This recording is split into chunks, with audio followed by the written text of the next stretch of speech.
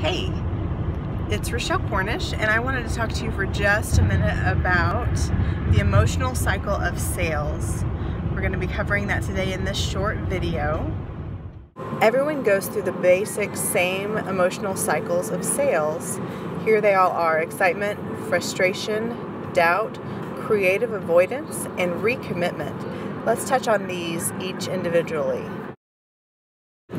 The first stage is excitement. You have hope. You have positive energy. Everyone believes in you. You are so motivated, and you have giant goals. You may have just received your kit or your fast start rewards. You're just so incredibly excited about what you are doing and about your business. Well, excitement is good and well, but every single one of us eventually moves from excitement into frustration. And it could be any number of things that put you there. It could be any kind of challenge.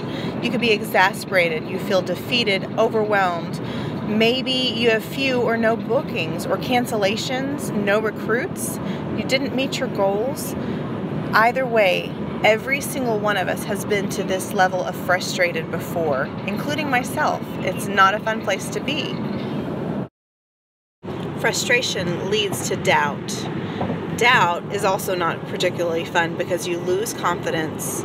You tend to place blame. If only my upline did this, or if only my hostess did this. You're looking for reasons to quit, and sometimes you even ask, why am I doing this? We move from doubt to creative avoidance. Y'all, creative avoidance is where I live. I hang out here because what you're doing is you're doing anything to avoid even thinking about your job. You do more work of another kind. You find reasons not to be successful. You tell yourself that you're too busy. You make excuses, and you give up on your goal, and you settle for giving up on your goal. Creative avoidance puts us in a place where we have to choose. Am I going to give up, or am I going to do this? And this leads us to my very favorite stage, recommitment. This is where you have an aha moment. You remember why you started this in the first place. You really experience some kind of life change, a small victory, some sort of catalyst, and this gets you running again. It's a moment where you decide to keep going. You can't wait to feel that excitement, and when you take action, that leads you right back to excitement, where we started. And this is a different kind of excitement. Maybe you attend an event, or you earn a reward, you meet a new contact who is so excited about trying Jamberry, and you are right back where we started. You're excited. You can't wait. Nothing can defeat you. You have giant, crazy goals, and you are running.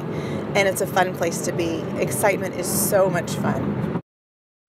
Anyway, I hope that gives you some insight into the emotional cycle of sales. Regardless of where you are right now in that cycle, remember, you're going to come around to recommitment, and you're going to come around to excitement again. So just hang in there. Dig in your heels and remember why you started in the first place. Thanks for listening, and I wish you the very best of luck in your Jamberry business. Bye, ladies.